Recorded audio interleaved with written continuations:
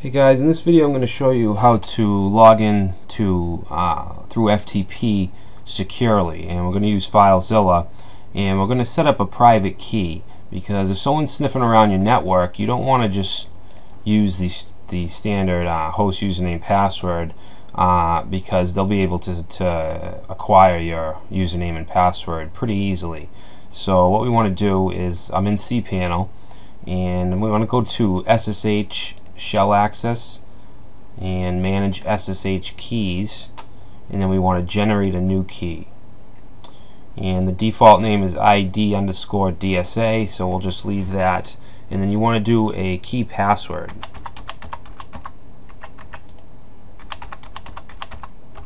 and this is a weak password. It's fine. I'm going to delete this after. You can leave the type and size and then just click generate key. Go back, and now you can see we have a public key and a private key.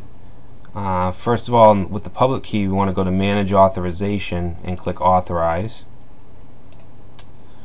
Okay, and now what we want to do is download the private key. Now you want to use this option here. You want to get it in a PPK format, because that's what FileZilla requires. So enter in your passphrase, convert, and then we want to download this key. And I'm just going to save it to,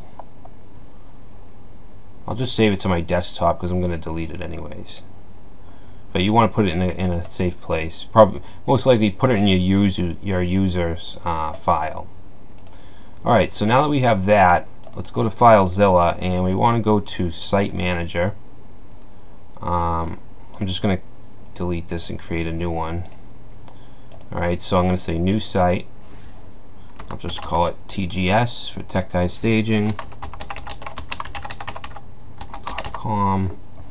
And this is very important. You want to choose SFTP, and then in most cases you'll select normal, and then just put your FTP or your cPanel username and password.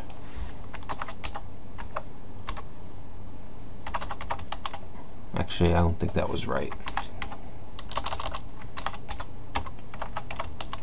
Alright, so that's good. Alright, so now we could actually log in securely here, but we want to take it a step further and use the private key.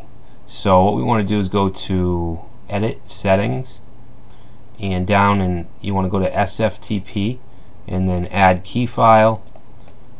We want to grab that key that I put on my desktop. So it's saying it's password protected. It has to be unprotected for FileZilla to support it. So we want to click yes, passphrase. Alright, so now you want to create another key. I'm just going to save it to my desktop, and I'll just call it my key. Okay, so now you can see that we now have our key. Okay, so just click OK and TGS. Now it's going to ask us, it's going to tell us that the server host key is unknown. You have no guarantee that the server is the computer you think it is.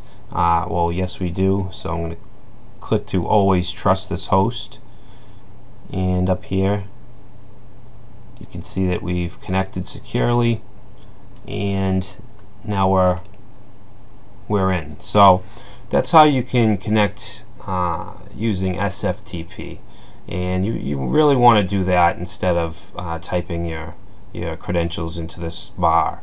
And it's always here for its easy access. It's not like you have to do that every time. The key is there. We're logging in securely, so it's just a good idea.